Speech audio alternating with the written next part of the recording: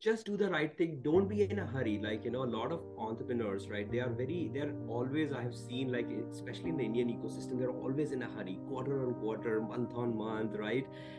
And my advice to them is, guys, take a step back, assess what problem you're solving, and have patience about it. And talk to your investors about that.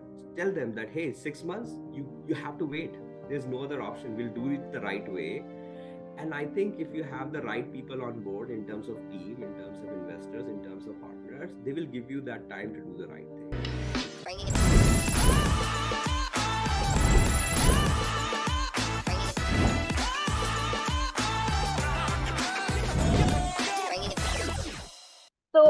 Hello everyone. This is Startup Story Spotlight. And I am your host Lata. This is where we interview amazing founders, entrepreneurs, investors, and startup leaders, and we learn about their insightful journey with us. And in today's episode, we have a very interesting guest, Mr. Rahul Singh, who is a co-founder at EcoSoul, and he is here to share his journey with us today at EcoSoul Home. Rahul, how are you? Lata, thank you so much for having me, and I'm doing great. Beautiful Delhi weather today, so it's amazing. Ooh, wow, awesome. So Rahul, let's start a bit about you and your journey, and what do you do at EcoSoul Home? Yeah, hey, thanks, Lata. So essentially, so I'm one of the founders of EcoSoul. My co-founding partner Arvind and I started this company in 2020 in Boston, USA. We are still headquartered in Boston, and congratulate us on our timing. We started the company, and then there was first wave of COVID, and then second wave of Yes. COVID, and third wave of COVID, and which is, by the way, both good and the bad, right? Of course, bad, created a huge stress on the entire planet, right? But also it awakened our souls a little bit about environment, about how connected we are, how about sustainability matters, right? So I think that's when we started the company, and happy to say that 2.5 3 years down the line, we are one of the largest eco-friendly products brand in the world. Today we are present in 11 countries, including USA, Canada, Mexico, UK, Germany, UAE, India, China, Vietnam, Malaysia, Thailand, and so on and I'm so counting. It's forth. actually 11, guys. Yeah. So, so I think that's something good, right? Today we are very excited about Asia Pacific per se, right? Both from as a sourcing market, right? We have a huge presence in India. In Asia, we work with more than 100 contract manufacturers.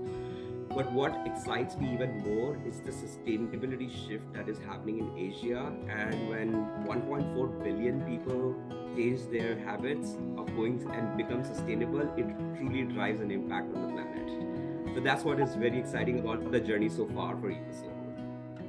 That's crazy. I agree. I agree with the sustainability, especially in the Asia and the Indian market. That's definitely there. So Rahul, just to understand what sustainability challenges you're addressing to exactly at EcoSoul Home and how. Yeah, Lata. So first of all, right, we are all consumers, right? Okay. And let's be honest here, we all work on a budget, right? So one of the biggest challenges that we saw 3 years back when we actually started this company is that almost 80% of the consumers, they want to go sustainable. Nobody raises their hands and say, hey, I love plastic, I want to consume plastic, I want to live by plastic, right? But also, that plastic is durable, plastic is ubiquitous, plastic is cheap, right?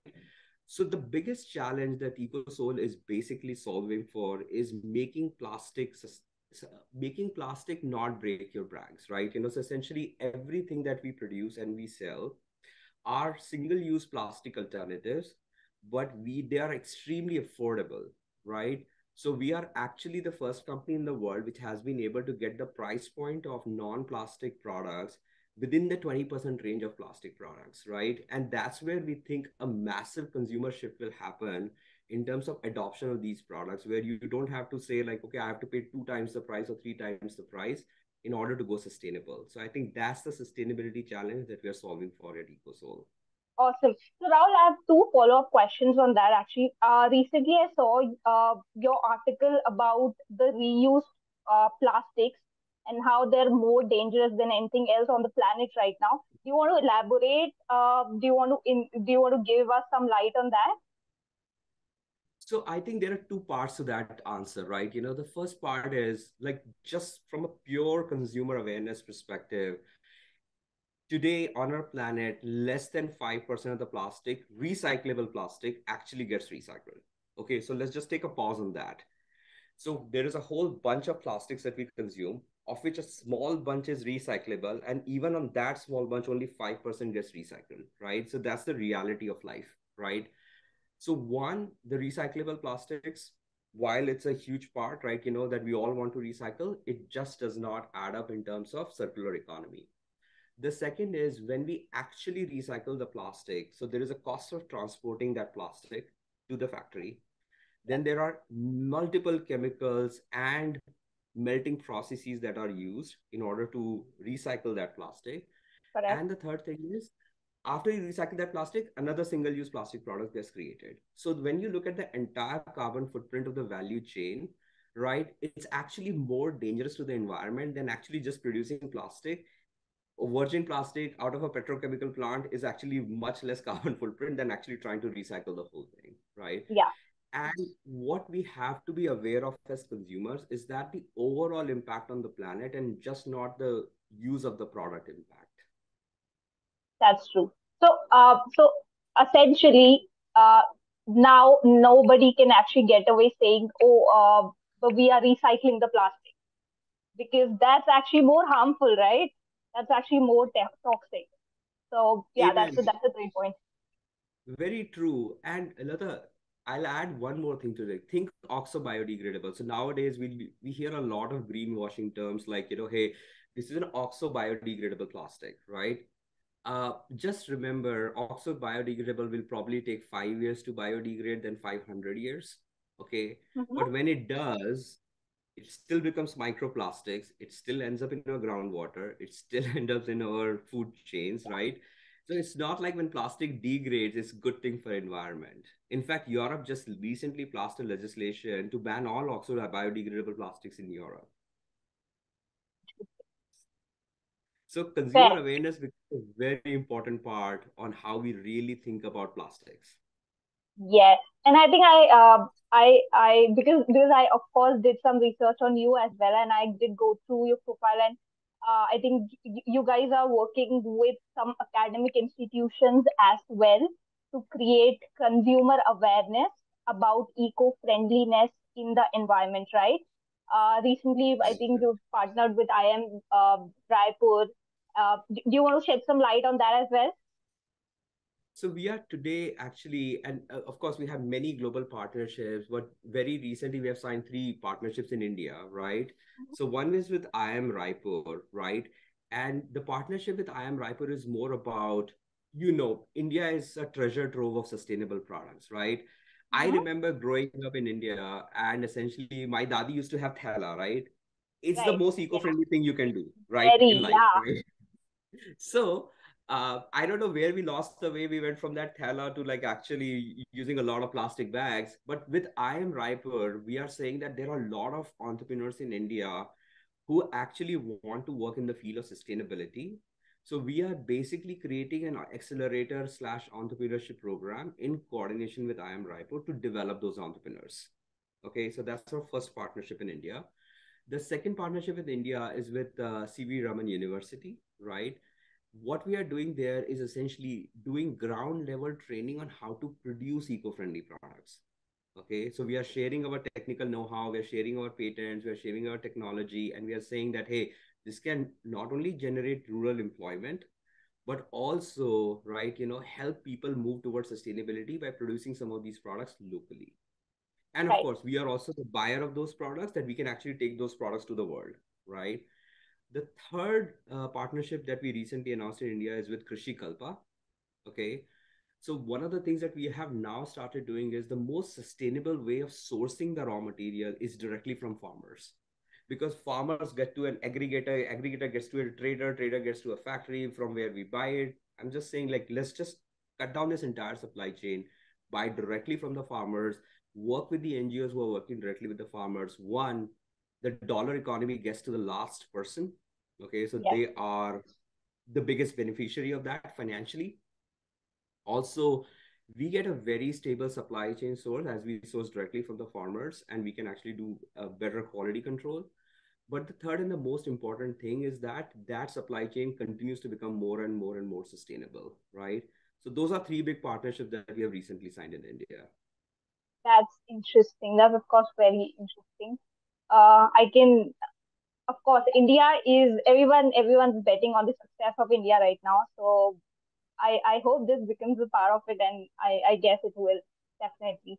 Um, I, I, okay, I think there are two angles to that, though, by the way, right? I'm sorry if you were going to the next question, no, but no, no, go ahead.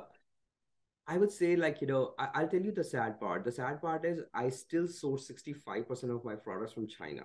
Okay. When we think about the markets like US, Canada, and Europe.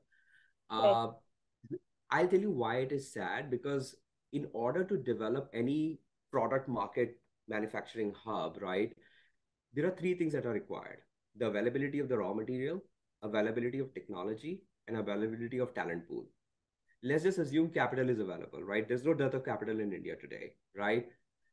India is very rich in all three of these. In fact, the products that I source today, India is extremely rich in raw material, very high quality talent pool, and there is no dearth of technology. The machines are being produced in India now. uh, Unfortunately, there are no scaled players yet, so we actually need the policy push there, right, in order to really make India the green hub. But I think this is an opportunity which is as big as the IT opportunity for India.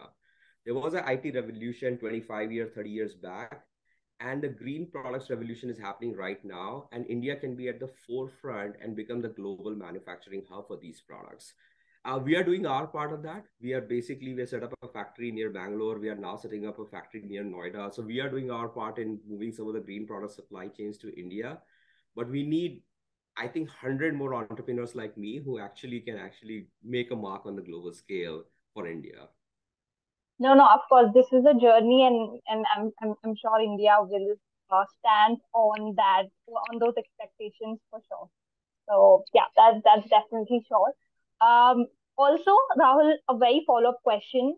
Uh, it's kind of assumed, those who are not very aware, that the eco friendly products are not very attractive, in the sense Not they're very. not very attractive in the look alike and in the feel, right? Do you have Okay. any statement to say on that? Please go ahead. And how is EcoSoul working towards creating some chic products that actually awe the customers? Absolutely. So I think whenever we look at product, right, we look at it from three angles. Like one is the real product usage, right? Right, So think of a regular paper plate, right? For example, right? So you remember those paper plates that we find everywhere, right? If you put like pav bhaji on top of that plate would bend, right? They're not right, very sturdy, right? yeah, So that's a pure play product specification play. The second is the look and feel and the functionality. So let me give you an example. You know, this fork yes. looks like plastic, behaves like plastic, more sturdy than plastic. It's not plastic. It's 100% compostable, not biodegradable. It's 100% compostable. Okay, that means when you put it back in your backyard, It it will really go looks back. like plastic, honestly. It's not. Okay, actually, coincidentally, I also have this glass here. Like, can you see this glass? Yes, Looks like a plastic glass. yes. So yes, It yes. it it isn't, right? So it's 100% compostable again, right? So that is basically from a product usage perspective, that hey, I'm now using an eco-friendly product. It's not feeling weird. It's regular use product I have, right? Yeah. So I think that's the second thing we are doing. The third thing is, of course, the affordability part, right? That basically, like, hey, this fork costs same as the plastic fork, right? So you don't have to actually break your bank in order to do that. The fourth thing that we are doing, which is even more amazing, is that we are bringing brand new products to the market. So think about fully compostable Ziploc bags, like resealable bags, right? So we are one of the first options in the US shelves, which actually provides a fully compostable option. It's flying off the shelves now. We are creating partnership with some of the largest retailers of the world, which is Mm-hmm. bringing fully compostable diapers to the market and fully compostable female hygiene products to the market. How many Okay. people actually know that these diapers and sanitary pads are actually plastic? There is I, no way to recycle them. They always land in a dump, right? A landfill. There is no way to recycle them. The only way to get rid of them is to incinerate them, literally burn them. And millions and millions of diapers and sanitary pads end up in landfill every single year. I agree. Yes. Yes. And we are bringing fully compostable options to the market. In fact, we have not announced it yet, but we are signing a global deal with one of the large US retailers to bring them to the market. So I think that's something that EcoSoul is trying to solve for, like bringing new products, doing original material research, getting better specifications, and more importantly, using eco-friendly products should not feel weird, right? It should feel like your regular usage, right? So I think that's something that we are frantically working on. After seeing that cup and that spoon, definitely, I think very chic. That's Thanks, Lata. actually really good. Of course. Uh, Rahul, another question. Uh, you told me a lot of things that you're working towards in the same company. You're building eco-friendly products. It's tree-free, plastic-free. There's woman empowerment involved. You're sourcing it directly from the farmer so that the a dollar reaches to the last mile. So a lot of this in the same company with the same mission. This is almost too good to be true.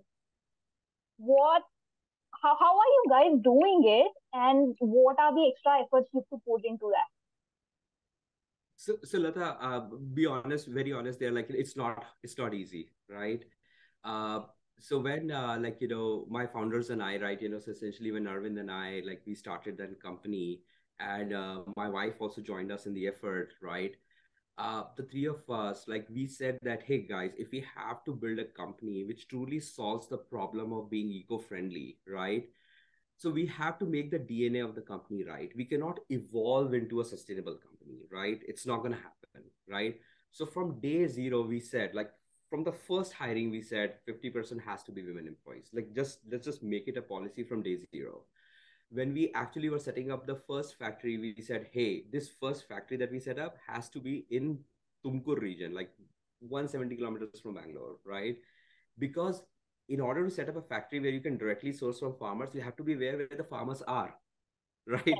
You cannot set up a factory in the middle of Bangalore and think your farmers will drive 170 kilometers to reach your factory. So you reach out to them, right? The third thing is, while it feels like, hey, we are sourcing directly for the farmers, is very beneficial, for the farmers. Yes, it is extremely beneficial for our consumers, right? The question also becomes how we are able to drive the price point so low without compromising on the quality, right? We have cut down every single middleman from the process. We have reached out to the people directly at the source, and all the benefits we got in terms of sourcing and pricing, we passed it on to our consumers, right? So that's how we tried to build a business, like from day zero, and we did not try to evolve into this, right? So I think that was the hard part, because some of these choices were inefficient, some of these choices were expensive, some of these choices were very time taking. Okay, we delayed our first product launch by 6 months just to get this right first, right? Get the back end right. And trust me, the consumers will award you, the investors will award you, the market will award you for doing the right thing. It just comes naturally from there. So the lesson is do the right thing. You will get rewarded. Just do the right thing. Don't be in a hurry. A lot of entrepreneurs, right? They're always, I have seen, especially in the Indian ecosystem, they're always in a hurry, quarter on quarter, month on month, right? And my advice to them is, guys, take a step back, assess what problem you're solving, and have patience about it, and talk to your investors about that. Tell them that, hey, 6 months, you have to wait. There's no other option. We'll do it the right way.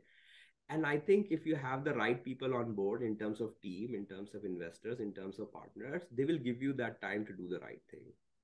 But compromising today will not get you the will not lead you to the vision that you started off with. So don't compromise on that. Vision and mission is both are important. Should go parallel. Amen to that, right? Absolutely. Please don't compromise on that. Time will reward you for that. Fair. And I think entrepreneurship is not for a short stint, right? Not for 6 months, 1 year, 2 years, 5 years. It's for forever, right? That is true, right? Entrepreneurship is not a short-term thing, right? Yeah. Entrepreneurship is not something, hey, I'll build something in 3 years, I'll be at the helm of financial success. Please don't be an entrepreneur for that. The failure rate in entrepreneurship is 98%, right? So if you're a good mathematician, you would never be an entrepreneur, right? So essentially, uh, please, yeah. So that's something to always keep at the back of your mind. It's not a Okay. short-term game. So, Rahul, on that note, basically, I was going to ask you another question, but because we mentioned about entrepreneurship and how people are now perceiving it in terms of investments and funding and all of that, what do you have to say to the public generally, the aspiring entrepreneurs? Um, who just want to start their own startup by looking at Shark Tank and the craze that's being created around startups. What do you want to tell to them? Just in one line, if you had to tell them, give them a direction, mentor them in that one line, what would you Absolutely. And by the way, Shark Tank is an extremely positive initiative. I think it say? It made is entrepreneurship mainstream in India, right? very much. It's actually some of the stories that I've watched in Shark Tank India are very inspiring, right?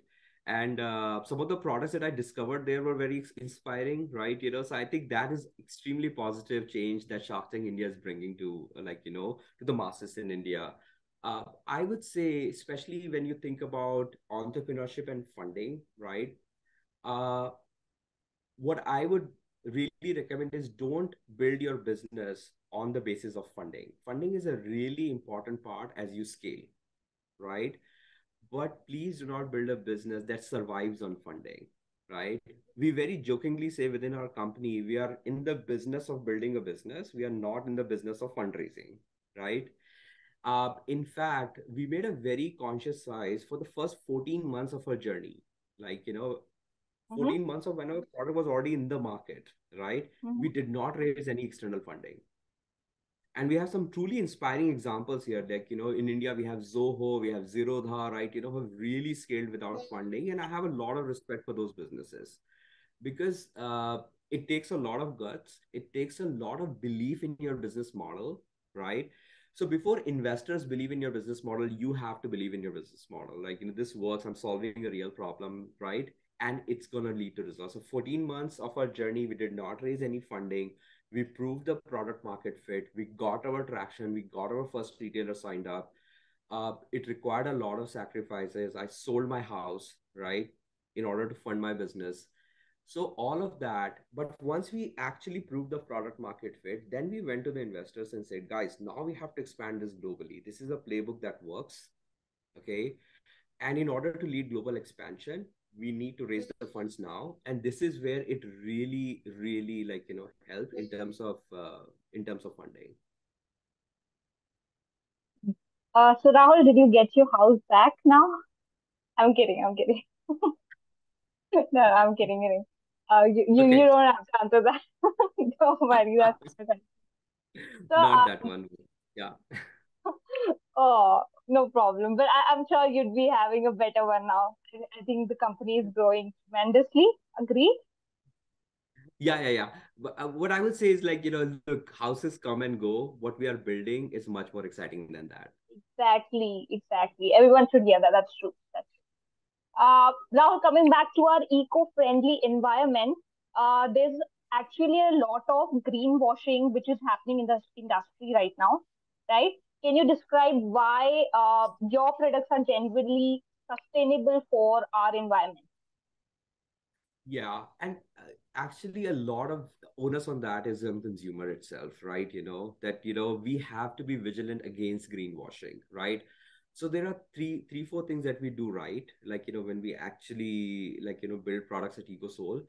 So all of our materials, all of our products, all of our processes are certified by leading agencies of the world. So we don't call ourselves eco-friendly. When you say like TUV Austria will call us eco-friendly, USDA will call us eco-friendly, BPI will call us eco-friendly, FSC will call us eco-friendly.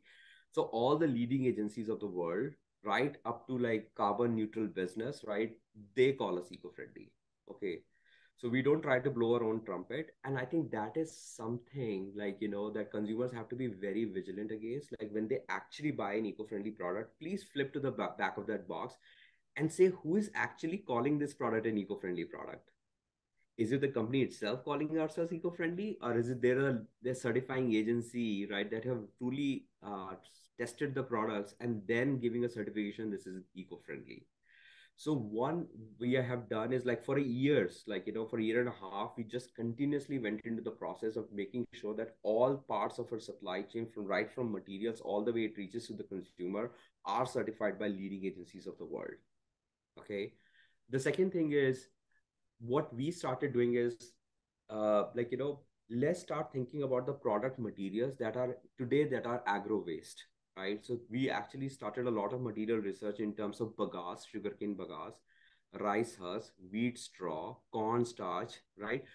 All of these, including palm leaf, all of these products, if they are not converted into products, all of these materials, if they are not converted into products, they have only one use: to be burnt. So we always hear this parali problem, right? Pollution problem, right? A lot of bagasse gets burnt in boiler, palm leaf gets burnt, right? So essentially, we started procuring some of these products, converting them into products that can be exported to the global market, and that's how we actually became more sustainable as a company. So certifications and product research is two key parts on how we become uh, a sustainable company. Fair, fair. That's interesting. That's nice. Because we've seen, I think, a lot of greenwashing campaigns that have gone around, including FIFA World Cup that happened recently, right? A very That's huge right. one. Yes. But I Yes. think we can go deeper in that later. But And we Rahul, as consumers hold the responsibility on that, right? Nobody indeed, else is like, in fact, I I have agree. three appeals to the consumers, whoever is actually consuming a product, right? I have three appeals for them, right? Please go First ahead. is, Please.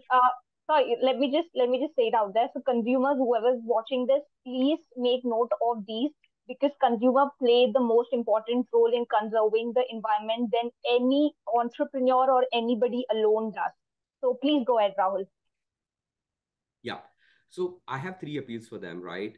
So one is know the reality, okay? Only 2% of, or less than 5% of recyclable plastics actually get recycled. Okay. So the war against plastic starts at consumption, right?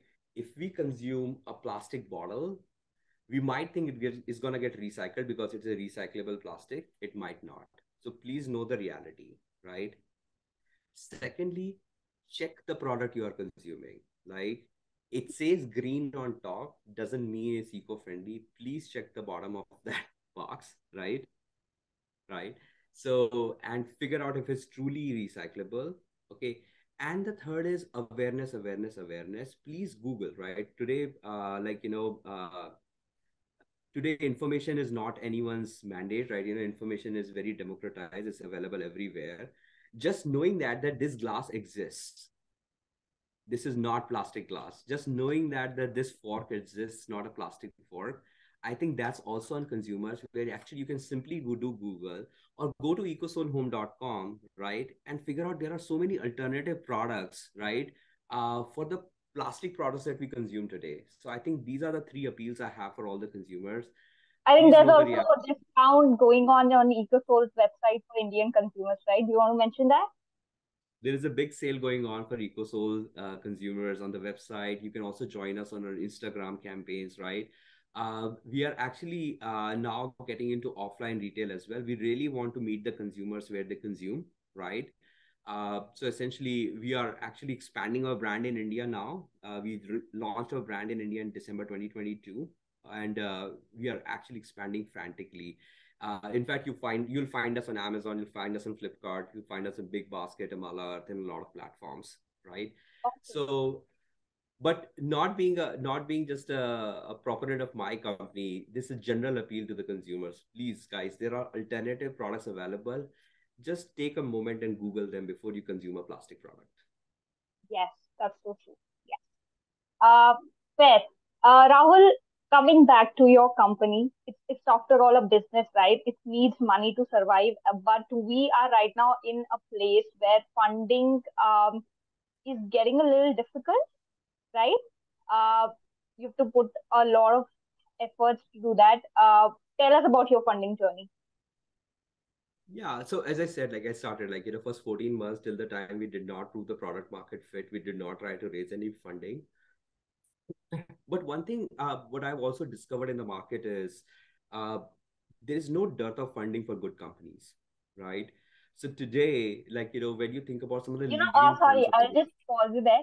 All the good uh, founders, entrepreneurs say that, or the good ones these say that. Yes, and like every entrepreneur is good entrepreneur, by the way, right? It's just that some ideas work, some don't. It's okay, right? It's okay to fail, it's okay to learn. uh some of the entrepreneurs that I've made who have made tremendous companies, that's their second company or third company, right? So you learn, right? So every entrepreneurship is like sports, right? You don't have a good day or a bad day, like, it's just learning process, right? uh, Having said that, right, so essentially, be patient, right? Today, we have some of the largest funds in the world who supports us. Think Axel, think Capital Partners, Founder Bank Capital, Wave Fund, right? Funds from Europe, funds from Singapore, funds from India, funds from USA. Like, we have a lot of funds that are supporting our journey, right? We In October, November, we closed our Series A, right? And we are very close to our Series B, right? Uh, the only thing I would say is that bring the right investors on board who have the patience to grow with you, right?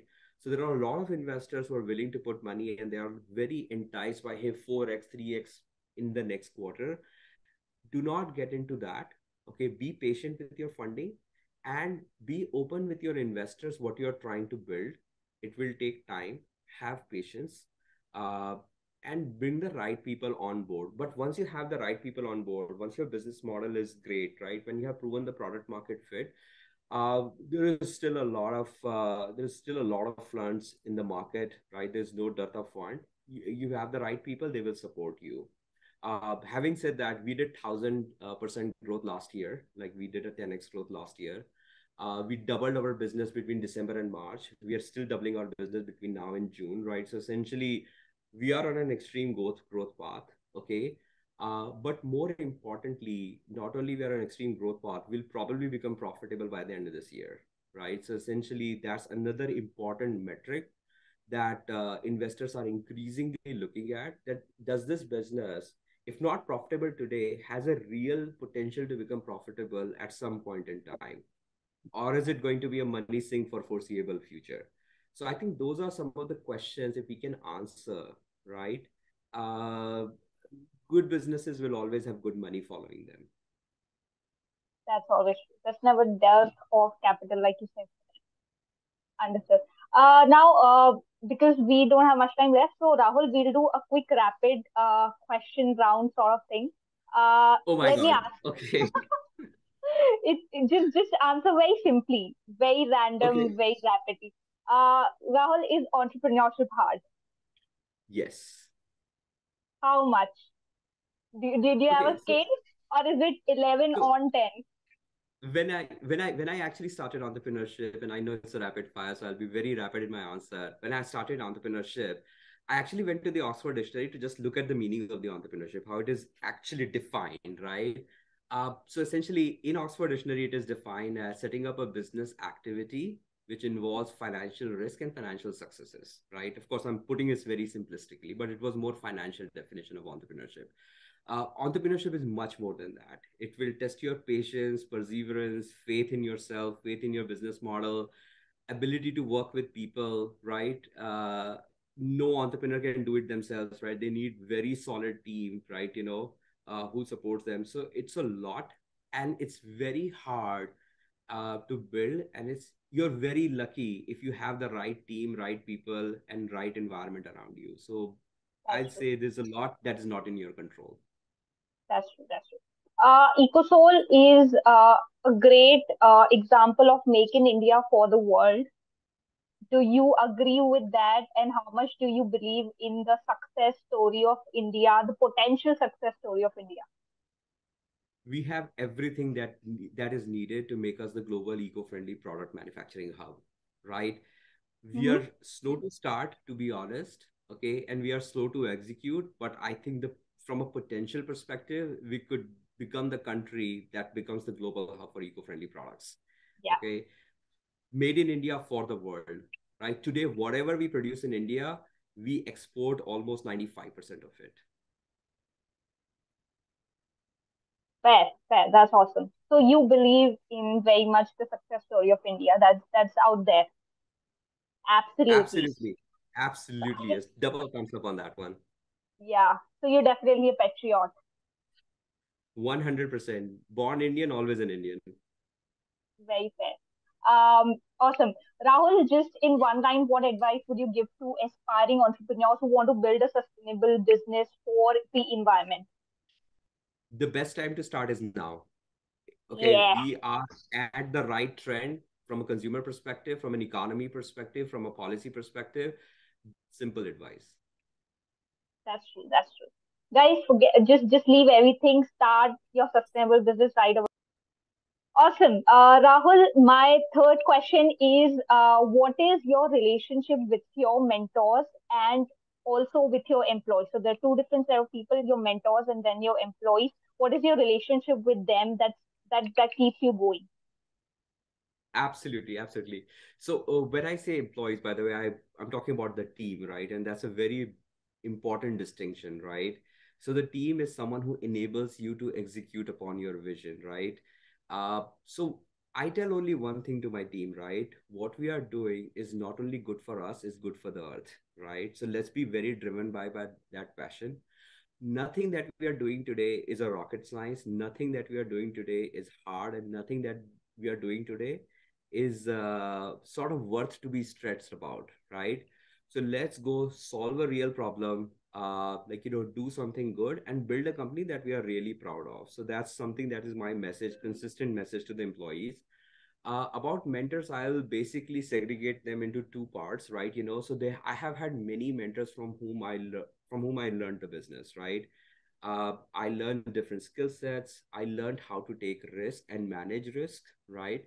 And I really learned how to build systems and processes to turn into to run a successful business, right? But those are one set of mentors. Like I found them across the world. Okay, but there is another set of mentors that I found in India, which were like even more inspiring, right? So I learned from a small shopkeeper, how do you run or manage the labors on the ground, right? I learned from my warehouse manager, who, by the way, is not even a graduate. I learned from him, how do you devise quality control measures that can be understood by someone who's only 10th grade pass out, right? Believe it or not, right? Running a business at a high level, data analytics, marketing looks amazing, but building a business from ground up requires you to know these skill sets as well. So I have had mentors who were right at the top of the corporate ladder, and I have had mentors who some cases are my employees, that I learned a lot from, right? So essentially, I would like to thank both sets of my mentors here. Okay. The rapid question went a little huge, but we got the idea how your relationship is with your employees and your mentors, which is really great, by the way. We all Thank you. want employers like you. Okay. Thank you. Last question. What advice and just give me one or two or three lines on this. What advice do you like to give to aspiring entrepreneurs who want to build a sustainable business for the environment? Absolutely. So, guys, just if I want to capture it in one line, then the line goes like this, right? Sustainability is not just good for business, it is good business today, right? If you are thinking of building a business in the field of sustainability, first of all, write to me directly. I'm helping entrepreneurs across India. Feel free to do that. The second is essentially the time to start is now, right? India is going through a seismic customer mentality change, move towards sustainability. We are a $3.5 trillion economy now. We will be a $10 trillion economy in not so distant Can you repeat future. that number? Can you highlight that number? 10? Please say it with me. Trillion 10? dollar economy. Oh Yes, man. Yes. India will become a $10 trillion economy. I have absolutely zero doubt about that. So from 3.5 to $10 trillion, guys, this is the time to be an entrepreneur.